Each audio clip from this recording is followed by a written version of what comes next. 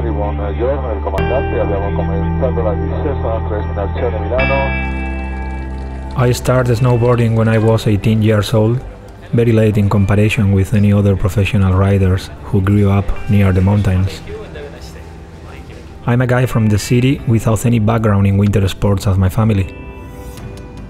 I was playing professional football at 21 when mountains called me. You don't need nothing special to be able to snowboarding.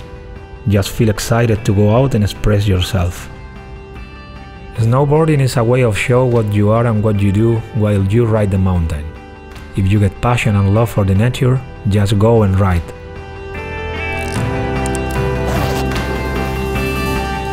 When I ride, I feel freedom. The more you ride, the more you learn about yourself. Every single turn or every single downhill is a new goal that gives you the opportunity to push the limits. The most important thing is what I'm doing makes me feel complete. After 20 years riding, I can see snowboarding is like daily life. You have to avoid stones in the way, jump over the water in rainy days, or get an upgrade in your job. Riding a board makes me stronger in many ways. Sometimes you meet pain, sometimes you meet glory, but finally you get a better version of you. The essence for what I ride the mountain is because it makes me happy.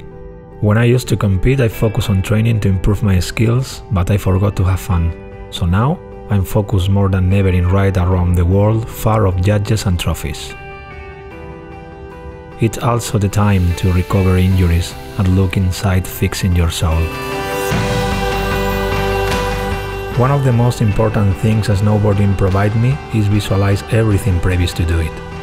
For example, when I go to jump or turn, I do some movements before.